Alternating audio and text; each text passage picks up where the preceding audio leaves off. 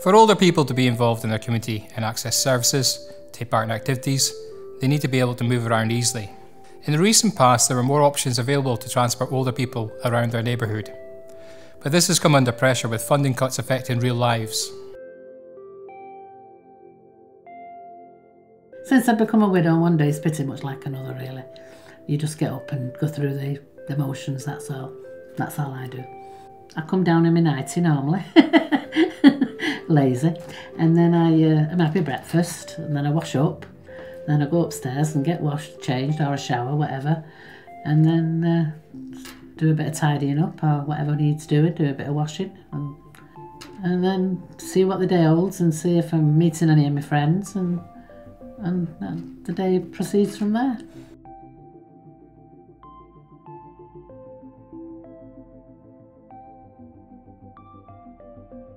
I have lived in the Moston area for nigh on 70 years. I was 5 when I moved up to Moston, and I've lived here ever since. We really need a really decent bus service to get to particular places. I'm lucky in some ways where I live because I'm not on a bad bus route, but for other people, say on Lightbound Road, which is very difficult for buses, and I can't get to a particular place that I would want to go on New Moston, and there's just no bus available. Or there is, but you have a long walk or a taxi, and that's about it. Bus transportation matters to me because I need to get from A to B, as does everybody. I understand that. But it's the only means of transport I have, and it's essential to me. You know, I've heard rumours that the 151's going, which will affect a lot of people. More than me, I only use it on a Wednesday, but nevertheless, people do need that service, or a service. We need something. So if that does happen with the 151, I won't be going, and I don't think I'll be on my own. So there'll be a lot of people like myself who are lonely enough not going out because, as I say, taxis are too expensive and it's awkward to get to. You have to get 2 buses as it is. So that'll be that. There's quite a few challenges that are being faced for older people today. I'm working with Transport for Greater Manchester, with the Aging Club at GMCA, with Centre for Aged Better, with the Older People's Network, to find out what those challenges are and what solutions can be put into place to help tackle them. So, for example, making sure that older people get to have a say when decisions are made around transport, and making sure that transport is accessible, and not only that, say, your bus is accessible or your train's accessible, but actually you can get from A to B without issue. So if there are problems with pavements or the ability to be able to get to the bus stop to begin with once you're in town, whether if there are A-boards everywhere or whether no way you can go to the toilet, you can have a sit down, those kind of things to make that whole system better for older people. I only use 2 bus routes, one to Asda's, one to Middleton. My name is Norman Green, I'm 80-year-old and I live here in Moston. Well, I can't go shopping without it. Can't live without it. I have no families, so I've nobody to bring anything to me. I don't like the internet. Well, I won't go on the internet. I don't trust the internet, I'll tell you that now. So I do all my shopping, most of my shopping at Asda's or in Middleton, and for that I need bus transport. My name's Hazel Rock. I'm 75 in May and I live at Sydney Jones's Court. Only a few months ago I had gone shopping in the local area. I was there in plenty of time to catch the bus, but the bus did not come. Yes, I could have walked, but the weather was bad, so I waited for the bus. The next bus came and I got on it, did my shopping. But why I'll go and get the bus home. Saw the bus coming up Rochdale Road. I was at the bottom of Moston Lane. I thought, I must get that bus. The next one's half hour later. And so I crossed over Moston Lane and started running for the bus. Silly thing to do, I fell. And I had an accident and cut my chin open. The bus had come round the corner and he stopped for me. I got on the bus, he said, "Is there anybody I can get in touch with?" "No, I live on my own." When I got off the bus, he says, "You do need to see to your face." And I says, "Yes, thank you very much." But I says, the only reason I ran for that bus was because I was frightened that the next one wouldn't come and I would have had to wait that extra half hour. I knew I shouldn't have run, but that was it. As part of the Ambition for Ageing, a big lottery funded initiative to find new ways of tackling social isolation in older people, MMU, along with neighbourhood stakeholders and older residents, set up the Age-Friendly Mostyn and New Mostyn Partnership.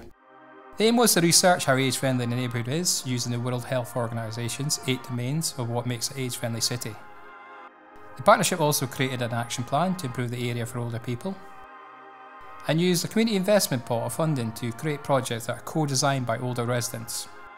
Bus transportation matters to me because we predominantly work with older people. Our target's over 50s, but a lot of our older people have bus passes, so free travel. So this gives them access to the whole city. You know, if they really wanted to, they could go to the other side of the city, they could do anything. But actually, if you don't have a proper bus service, they can't access the city. And then that's a loss to the city as well as the person. Well, I wanted to join a technology course because I'm not very good with technology. I know people say, oh, you've got to do this and you've got to do that. So I thought I'd join a technology course. There's a place called Nefra, which is on Parkfield Avenue in New Mostyn. And I did go for several weeks. And I used to get a taxi because of the buses, and I found it got too expensive for me, so I dropped out. So it's affected me that way. I'm still not very good on technology. I'm not very good at all. And I think it's all going that way, which it is. You've got to have the emails and things that go right over my head. I'm not very good, full stop, on technology. The main form of transport that I use is the bus.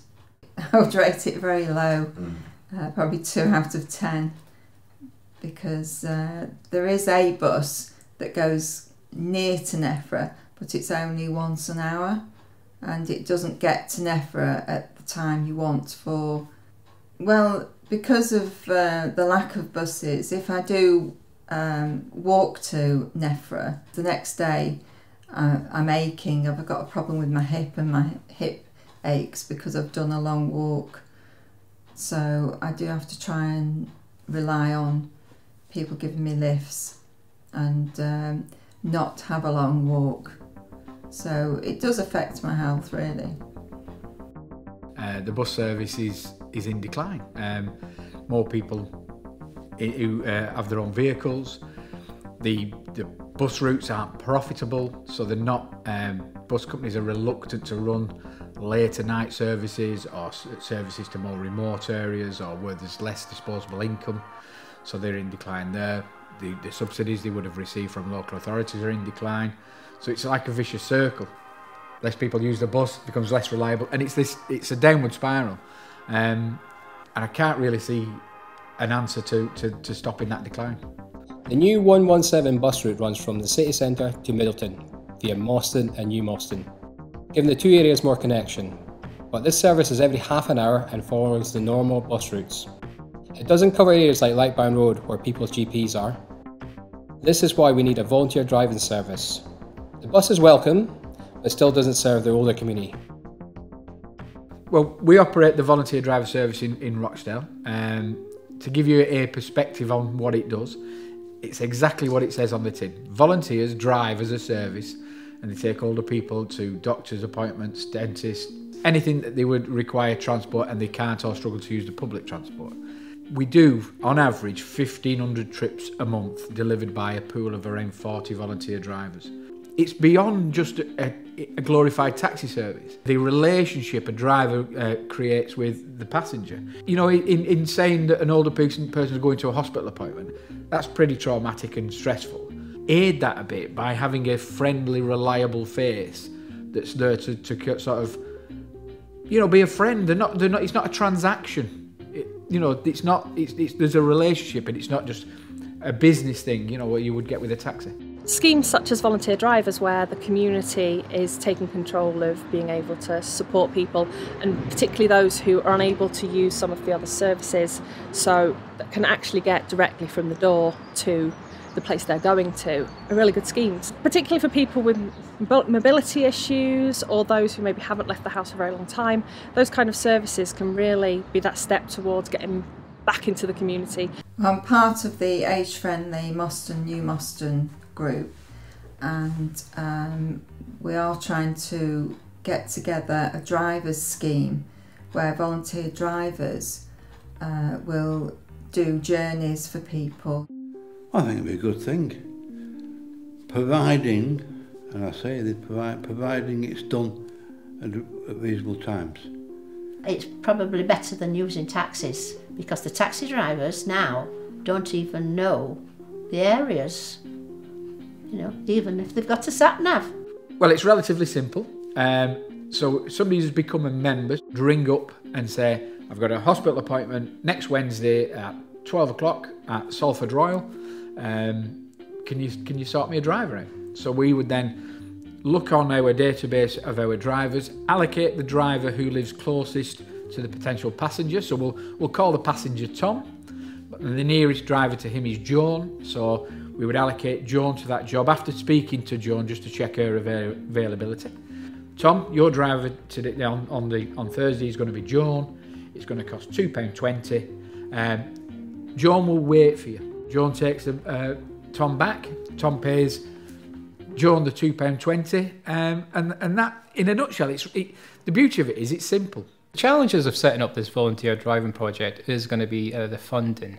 So we funded the project so far, and we're going to have a local neighbourhood group to deliver it, but it's going to be quite intensive for a start in setting up in terms of recruiting drivers, making sure the system works and stuff, you know, to make sure that those people can access the city. For it to succeed, we need volunteers, we need people who are willing to take their neighbour or take someone from the neighbourhood to where they want to go. We need support from people like the City Council and Transport for Manchester. Recognise that actually the community has the solution to solve transport problems if they were given the right support. Because if you think about it, to bring back a bus route is going to cost thousands, it's going to be a bus, it's going to be that. We can get people from A to B on a very low sort of reduced rate, and actually, so this could be a solution. You know, and all we're doing is activating the assets we've got in the neighbourhood. You know, they are there, they are willing to do it. We just got to find them and make sure that they are supported while doing it. Oh, I think it'll be a tremendous thing if it takes off for people. Yeah, I really do. I know there's like, you know, I mean, people are only on pensions, which I am myself. You know, you've got to watch what you do, obviously, because your money will only go one way. Yeah, but I think if it takes off, it'll be a wonderful idea.